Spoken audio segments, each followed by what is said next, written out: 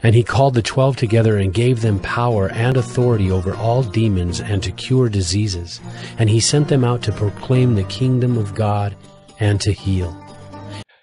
Good morning, everyone, and welcome to A Church in a World where it is our honor and privilege to be able to strive to coach anyone up on what God says from His Word and not what we would like God to say from His Word. So I hope you have had a blessed week. Welcome to December. Again, as I think I mentioned last week, December's a very exciting month, obviously, as we celebrate the Lord's birth. This month, again, as I said last week, we're not going to get into the debate of whether it actually was in December or not, but this is when we actually celebrate that time, when we celebrate that time. So let's get right into it right away. When I was growing up, and even now, I like stories. So now I can't say I really enjoy reading. Now, if I get into a book and read it, I do enjoy it, but just actually going and getting a hardcover book or even now on a tablet or the phone I'm blessed with, I can't say I really love that. But it's better than what it used to be. I really like watching movies or miniseries or television dramas. That's what I really get into, and I've now gotten better in the car. I really enjoy listening to audiobooks, and I gravitate to the stories of good versus evil. I've always gravitated, even when I wasn't a Christian, that always uh, I, I just enjoyed watching those stories and obviously rooting for the good guys.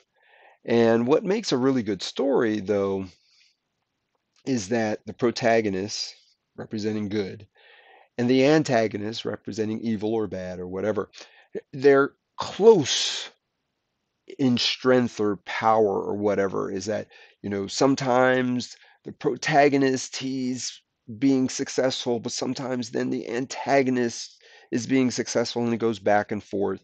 And, some shows ends and it's not where the protagonist even wins. Sometimes the antagonist wins, or it's like a draw. And with those types of stories, obviously you're going to also end up with stories where you have a protagonist and an antagonist, and the protagonist is God and the antagonist is Satan. And so we get into the mindset when we're watching those sorts of stories that we equate them, the God and Satan, as being on the same level, like with any other of the stories where we're talking about just two humans. And that's totally wrong.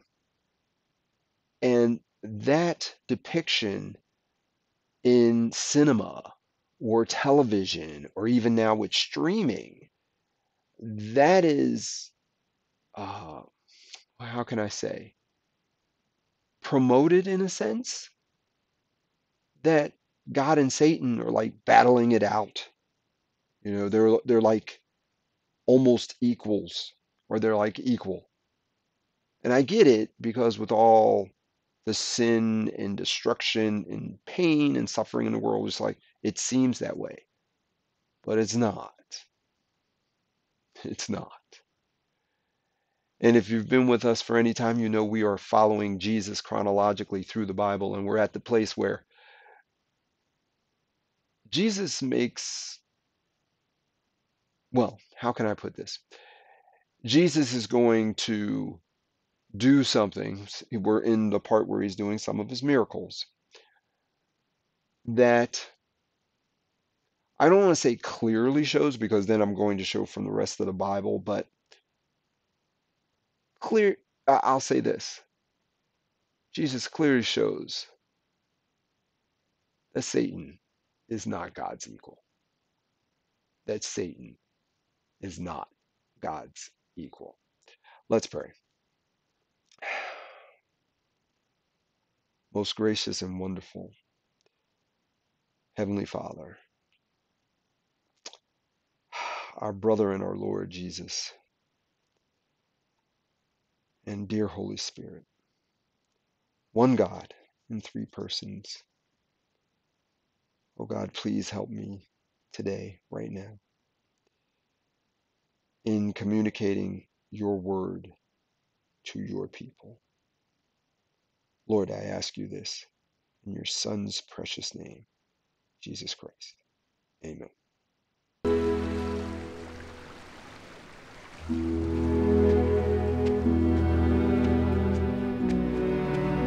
That evening after sunset, the people brought to Jesus all the sick and demon-possessed. The whole town gathered at the door, and Jesus healed many who had various diseases. He also drove out many demons, but he would not let the demons speak because they knew who he was.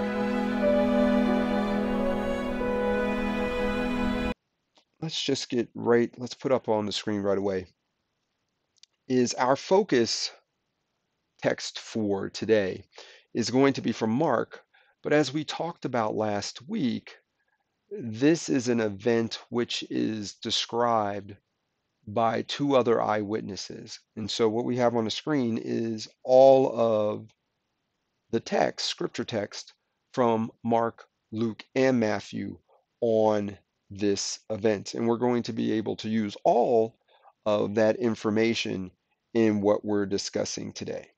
And all is a very good word to talk about right now because we need to communicate something here, which, again, if you are not studying, if you just read the Bible, I say, just read the Bible.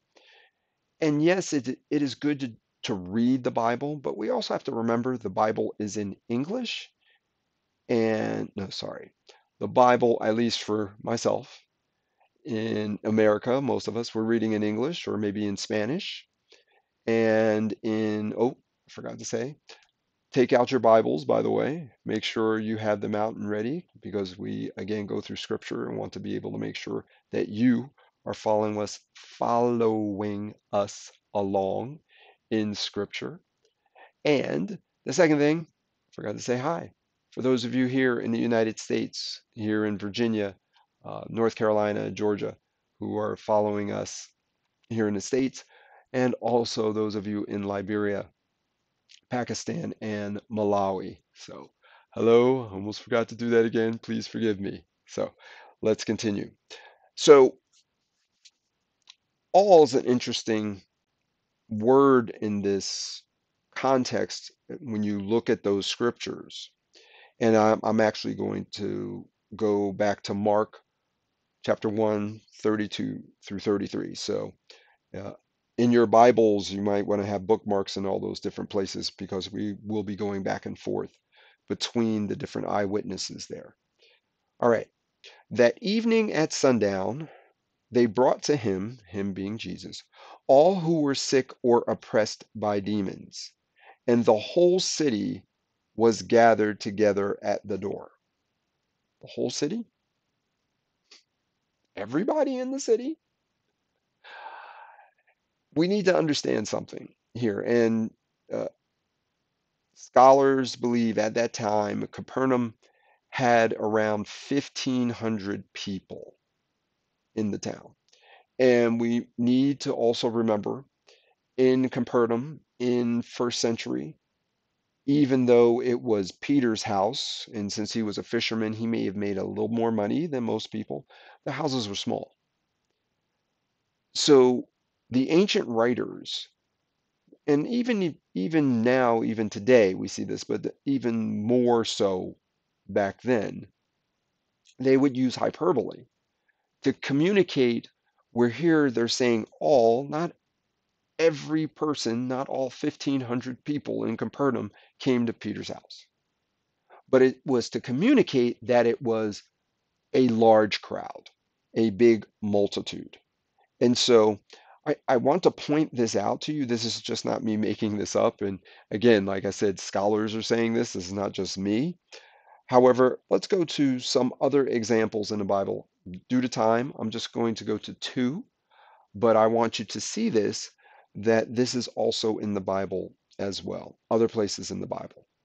So we're going to go to Matthew chapter 3, verse 5. Matthew chapter 3, verse 5.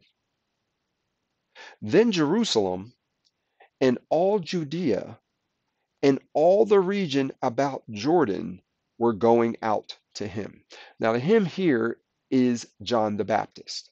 So if you go back to Matthew chapter 3, and I encourage you to read before verse 5, you're going to hear that John is baptizing and everything. And then they're saying, then Jerusalem and all Judea, not just Jerusalem, all Judea and all the region about the Jordan. Everybody. So this is more than Capernaum. And we know that's not the case. Not every single person did that, but it wants to give you, again, Matthew as the writer wants to give you the understanding there were a lot of people. Let's go to John. So, okay, we first were doing Mark, talking about the all. Now I showed you in Matthew. Now we're John. So this is a third different writer. Okay, John chapter 12, verses 18 and 19. John 12, verses 18 and 19.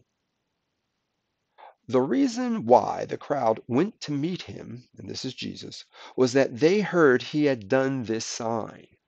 Verse 19. So the Pharisees said to one another, you see that you are gaining nothing. Look, the world has gone after him. The world has gone after him. We know the entire world did not go after Jesus. Again, hyperbole used, and this is why it is very key, critical for us to understand context. Okay, when you actually, in this, those of you, when you have someone send you a scripture, and again, their motives may be sincere and genuine, I beg and plead with you, after you read that scripture, go back to that chapter, to that book, and read that scripture in context. At the very least, you need to read the whole chapter from where it came from. At the very least. This is critical for your proper understanding of what God is striving to communicate to you and to us. So, just needed to get that out of the way because that's important for what we're going to talk about even later, and also as we go through the Bible. All right, so let's set the scene now. We know it's not all 1,500 people, but there's a whole boatload. It's packed, standing room only, line going out from the door of Peter's mom's house, okay? Bringing all of these people who are sick and demon possessed, okay? Sick and demon possessed on this. So let's think about this from last week. We talked about last week that Jesus physically healed everyone that was brought to him who was sick. Everyone who was brought to him who was sick. Now, the question is, especially when we read all these three eyewitnesses, okay, Matthew, Mark, and Luke, when we read this, was that the case for all who were demon possessed? Now, the reason I say that is I'm going to read through all of the parts of each of those authors and those eyewitnesses, and let me just read it, and then I'll talk about it after that. So we're going to go to Mark chapter 1, 34a. So hopefully you just kept everything bookmarked. So I'm going to do Mark, then Luke, then Matthew in the same sections of scripture of what I showed at the very beginning. Okay. Probably should have said, take a snapshot, but hopefully you're reading in your Bible. You're reading in your Bible, which I prefer. Mark 1:34a. And he healed many who were sick with various diseases and cast out many demons. Luke chapter 4, 41a. And demons also came out of many. Matthew chapter 8, verse 16. That evening they brought to him many who were oppressed by demons, and he cast out the spirits with a word and healed all who were sick. And so last week, as you can see, let me go back a little. So Mark 134a, and remember we used Luke last week on purpose. So it says, healed many who were sick. But we actually were able to use all of the eyewitnesses and say, okay, wait a minute. That many meant all who were there, he healed. And there were many of them. So we were actually able to see that from looking at the different eyewitnesses. Here, it is understandable if some people would say, well, here I read all of them, it just says many for the exorcism of those demons. It's like, so was Jesus not able to exorcise all of the demons? This is where sometimes it is,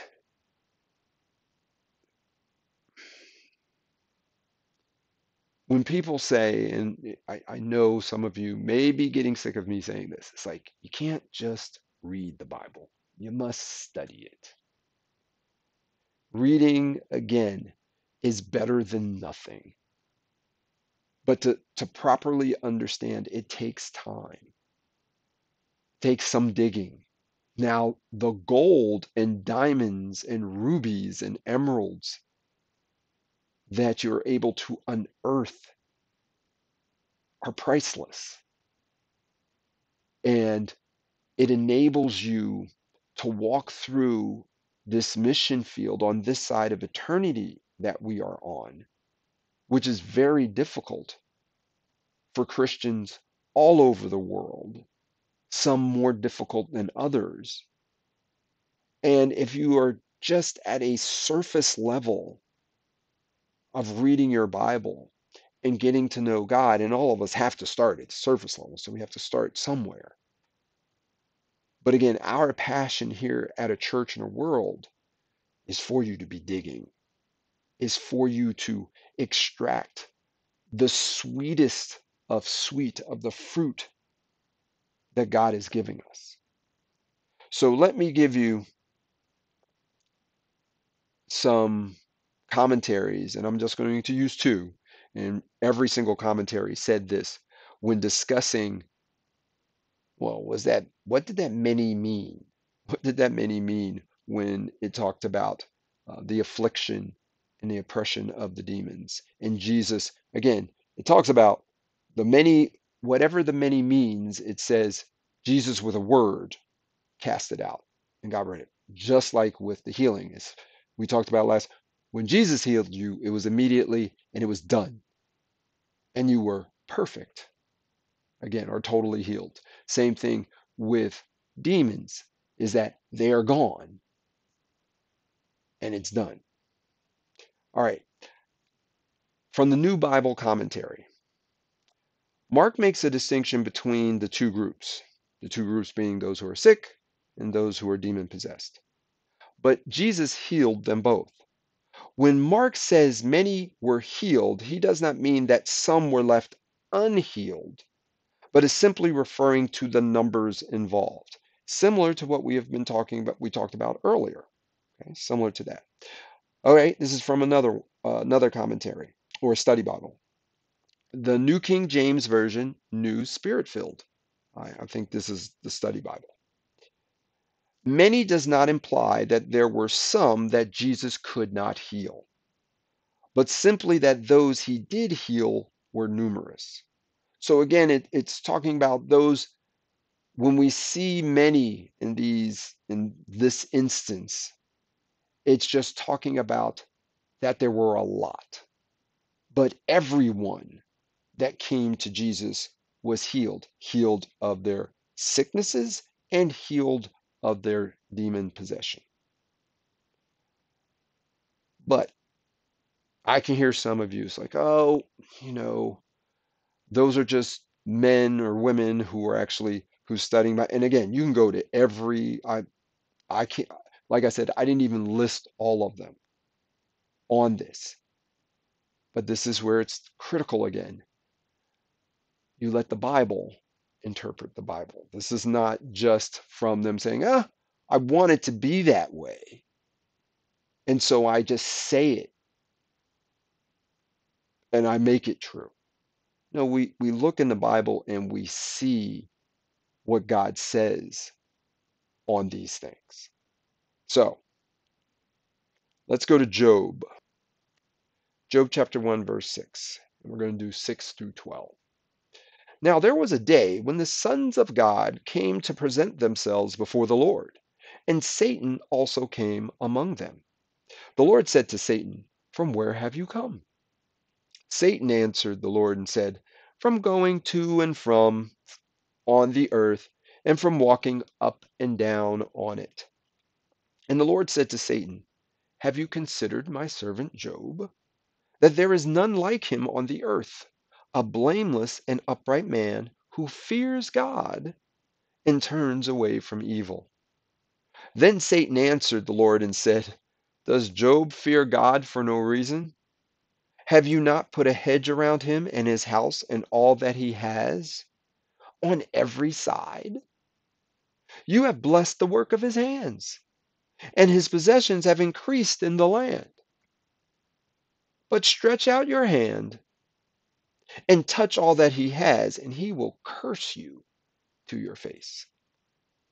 And the Lord said to Satan, "Behold, all that he has is in your hand.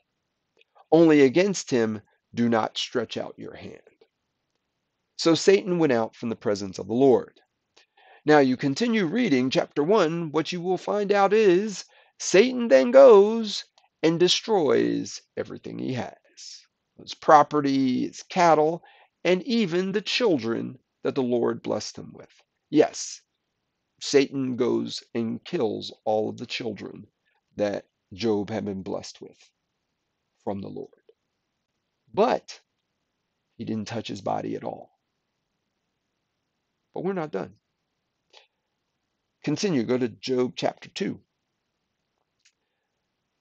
We're going to start right in the beginning, verse 1 through 6. Job chapter 2, verse 1 through 6. Again, there was a day when the sons of God came to present themselves before the Lord, and Satan also came among them to present himself before the Lord.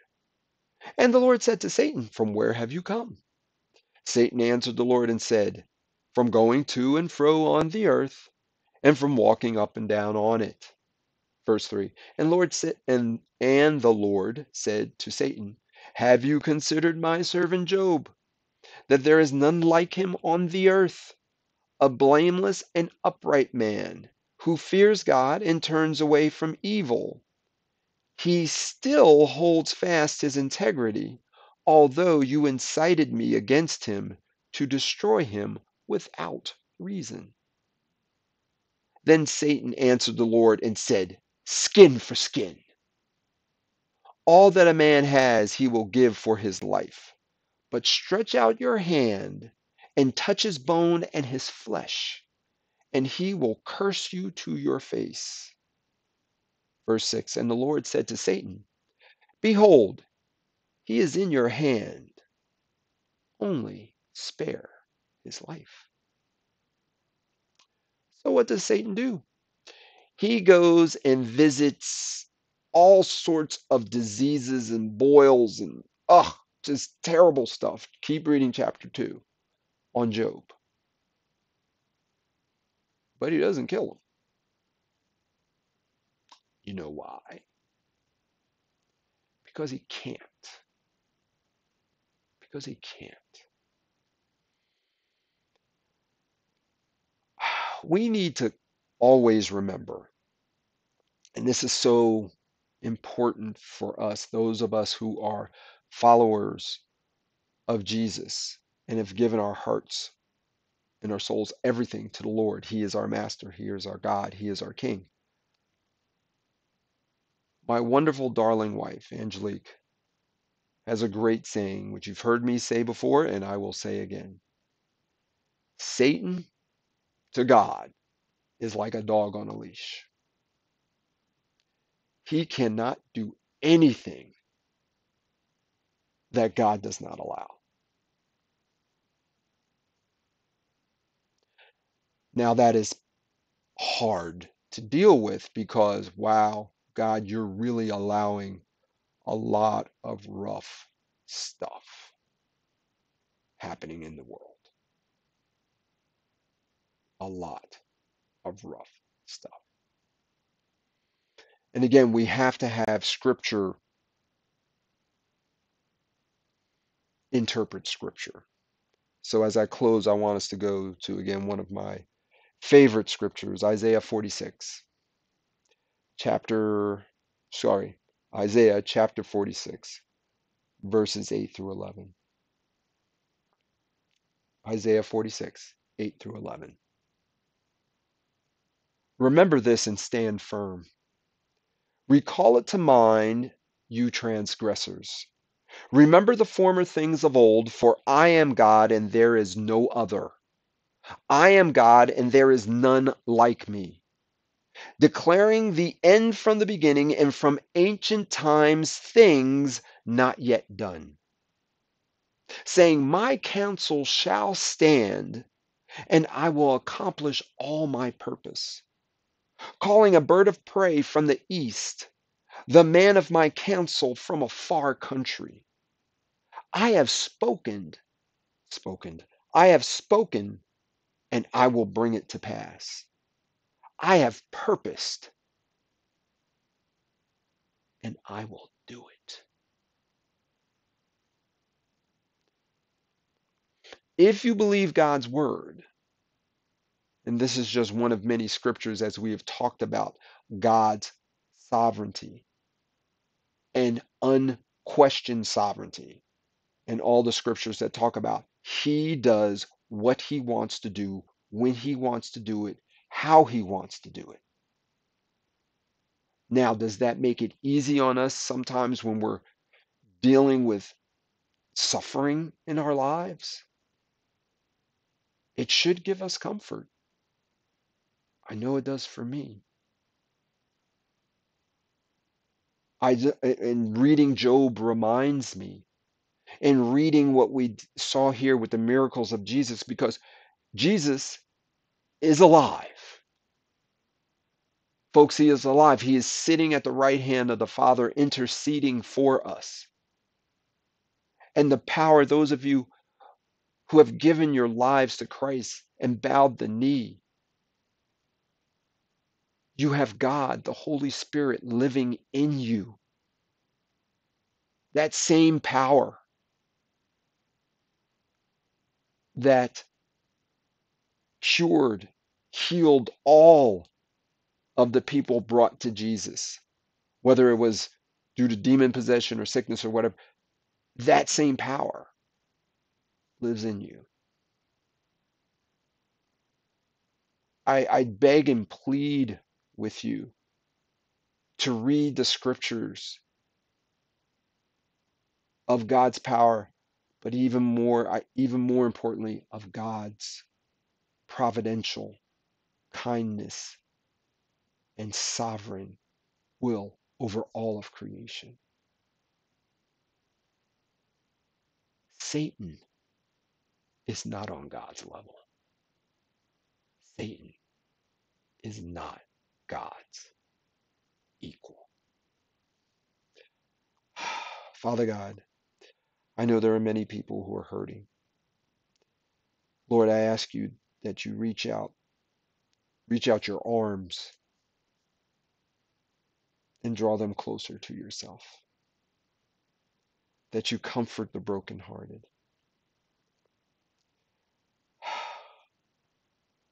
You give them a supernatural understanding of their current situation. You give them a peace that goes beyond all understanding. Lord, anyone within the sound of my voice, I just pray that if they don't know you, they continue watching this video or listening to this audio all the way to the end and go and watch or listen to the salvation message that you have for each and every one of us. Lord, I pray they listen to that they know what the gospel story is. If they've never heard it before, I pray that you put on their hearts that after I disappear from the screen, that they're willing to listen to the instructions we have after that and go listen to that gospel message. And I pray, Lord, that you are moving on their hearts even right now, for them to die to themselves and to bow their knees to you as King and accept you as their Lord. And they become part of your family. And they become my new brother and sister or sister. Lord, I ask you this in Jesus' name. Amen.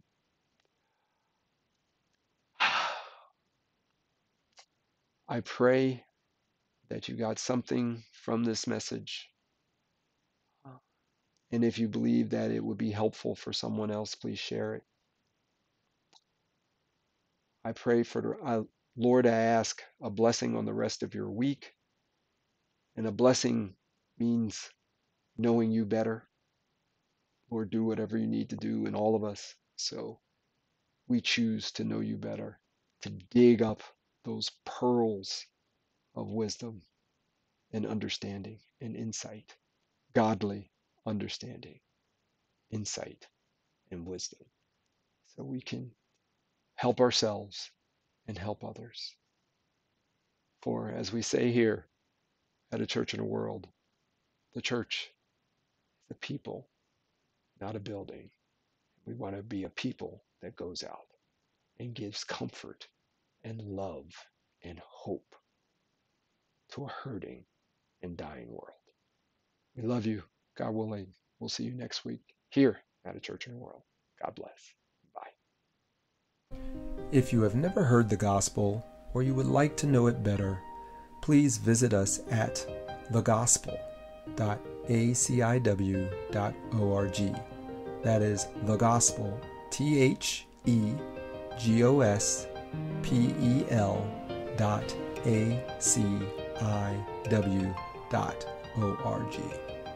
If you have any questions, comments, or need help of any sort, please visit us at contact.aciw.org. That is contact, contact.aciw.org.